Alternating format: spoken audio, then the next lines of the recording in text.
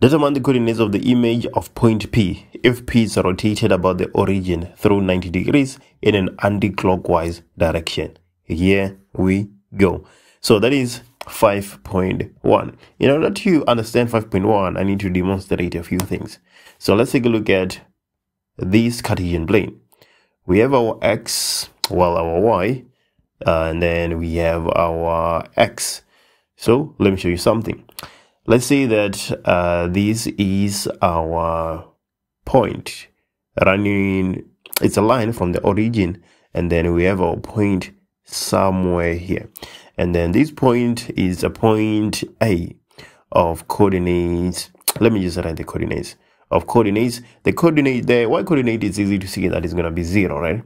So let's say x is 2 and y is 0. So let's rotate this point 90 degrees anti-clockwise. So if we do that, that point is going to be somewhere here, right?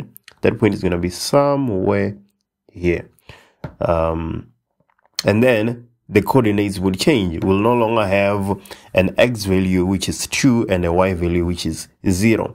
We would actually have a y value which is 2 and an x value which is 0. That should be easy to see. But let's rotate this point one more time. So we are rotating this point 90 degrees anti-clockwise one more time. I want to demonstrate something. This is the last rotation. So let's just do that. So if we rotate it again, take a look. And now the y value is back to 0, but the x value is now minus 2. And then you can sort of guess what's going to happen when we rotate it again 90 degrees anti-clockwise. We're going to get the x value being 0 and the y value being minus 2. Okay, so the point P which we are dealing with has coordinates 2 and square root of 3, right? So it is somewhere here in the first quadrant. It is somewhere in the first quadrant. So this is, well, I want to use a different color. This is, let me use green, right? So this is P somewhere here, right? Maybe let me erase that there. Okay, so this is P. P has coordinates 2 and square root of 3. Okay, so if we rotate it 90 degrees anti-clockwise, then it's going to end up somewhere here, right? Because we need an angle of 90 degrees there, right? So if we rotate it 90 degrees, it's going to end up here. So how will then the coordinates of x and y look like when we rotate it 90 degrees? Let's take a look at the trend. Here we had 0 and 2, right? We had x and y, and then they changed to become, in place of x, we had y, and in place of y, we had x, but y was now negative. So the same thing is going to happen here. We have P, but when we rotate P 90 degrees anti-clockwise, now the x and y are going to change.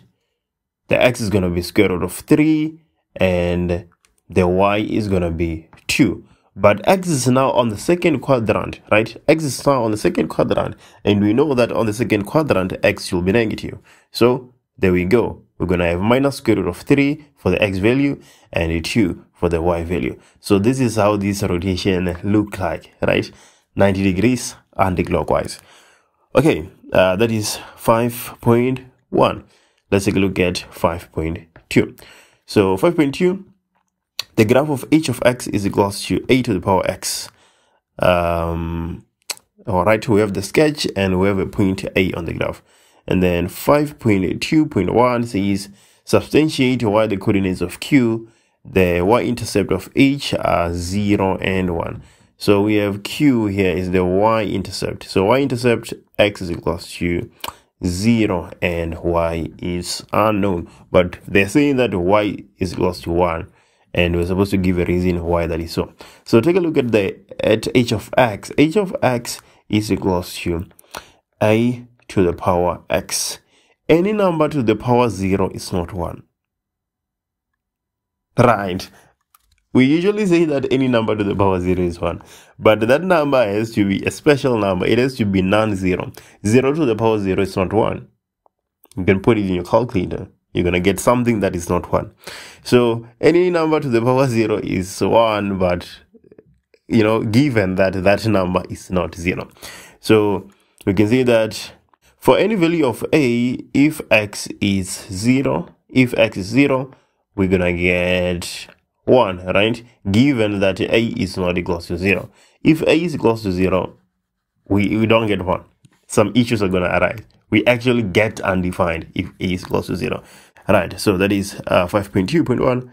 Let's take a look at 5.2.2. Right, calculate the value of a. So h of x is equals to a to the power x. It's one of those questions, right? We are given the coordinate a, right? Capital letter A, of which the x is -1 and the y is a half. So we can just substitute this point and find a. So y is 1 over 2. This is equals to a to the -1. A to the -1. We can write a to the -1 as 1 divided by a, right? So it should be easy to see that a is equals to 2, right? If those two things are equal to each other, then a should be equals to 2. That is 5.2.2. Let's take a look at 5.2.3. Write down the equation of the inverse of the inverse function h inverse in the form y is equals to. So we know that h of x is equals to 2 to the power x. So the first step, we swap x and y. So if we do that in place of y, well, let me say first, y is equals to 2 to the power x. In place of y, we put x, and in place of x, we put y. Obviously, we need to introduce log on both sides so that we can bring y down, okay? If we do that, we're going to get y log of 2. So y is equals to log of x divided by log of 2. So y is equals to log of x base 2. There we go. That is the equation of the inverse function in the form y is equals to. Let's take a look at 5.2.4. So 5.2.4, we're supposed to draw a sketch of f inverse and indicate the coordinates of 2 points that lie on this graph. Okay, so y is equals to log of x base 2. Well, what do we need? We need the intercept, right? Let's try and find the x-intercept. We'll let y be equals to 0. So x-intercept, y is equals to 0, and then we have log of x base 2. So 2 will carry 0, right? So 2 to the power 0 is equals to x. Because 2 is not 0, x will be equals to 1. So 1 is equals to x. So the coordinates of our x-intercept, x is equals to 1, y is equals to 0. Right. Can we find the y-intercept? Well, at least we can try. Y-intercept, x is equals to 0. So let's see. Y is equals to log of 0 base 2. I think log of 0 is undefined. Yes, log of 0 is undefined. So we don't have a y-intercept here per se. Okay, so we can forget about that. And then let's just take a look at the function and see where it is defined, right? So we cannot have a log of a negative number, right? So the function cannot go to negative x values, right? Values of x cannot be negative here in our case. Yeah, because we cannot have log of negative numbers, and we cannot have log of 0. So the function shall not touch 0 also. So what are we going to have? Let's take a look. And so now we have 1 point, which is the x-intercept. Now we have the x-intercept, which is 1 and 0. But take a look at this function that we are given, h of x. We have the point A. So we can find a prime, right, which lies on the on the inverse. Like we've said before, if a point on the function itself is x, y, on the inverse is going to be y, x in that function. So in place of x, we can have a half here, and in place of y, we can have -1. So these are the 2 points that we can sketch on the function h inverse. So let's go ahead and do that. This is our y, this is our x. So we can start with the x-intercept.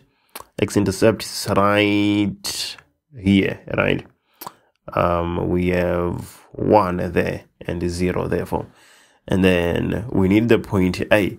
The point A is minus, well, a half for the x value and -1 for the y.